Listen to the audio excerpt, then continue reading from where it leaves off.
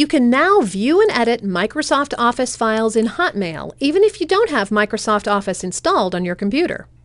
When you receive an email with an attached Word, Excel, or PowerPoint file, just click to view it in your browser. You can then edit the file online and send it back with your changes. It's just as easy to send files for collaboration. Hotmail uses SkyDrive to help you collaborate with other people on the same file.